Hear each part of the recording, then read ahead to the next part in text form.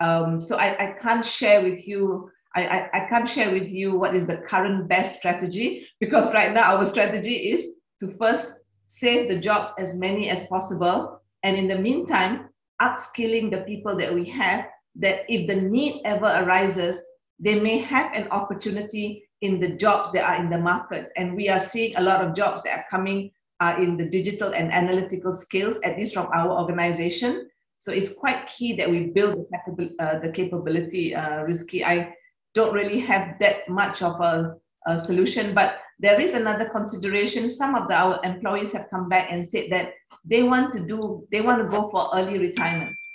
So what we have not done is we've not really configured how do you offer it as a benefit. You know, some multinationals already have early retirement and things like that. So we are configuring that where it is voluntary, but at this stage, Rizky, not an aggressive rationalization of workforce from our side.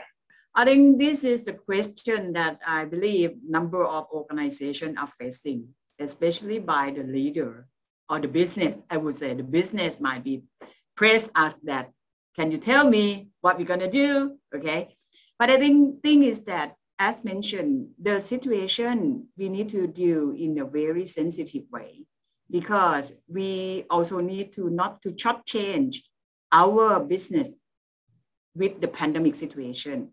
Okay, it's not that you cut now, you can survive. I think business maybe need to start thinking a little bit more strategic approach as well.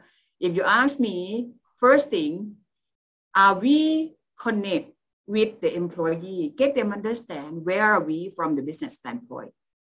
I think that is very transparent, how to make it transparent to the employee, that the business situation, where are we?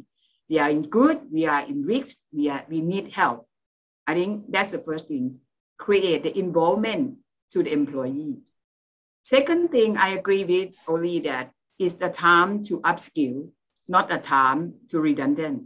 So first thing about, take the opportunity of the pandemic as the time that we redefine the organization for future. Because we may not, I would say, I'm absolutely sure that we will not go back to the previous stage. We are going to the future stage for sure. So it's time to redefine what we are going to do for future.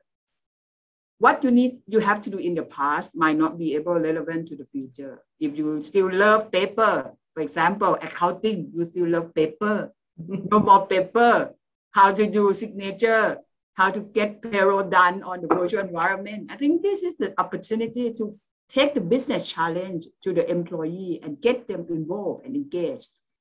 I think this is also the time that we can plug in the upskilling, digital literacy to the employee, engage with the business and take time to evaluate the performance right. If we need to take out some employee, we will have the reason to say.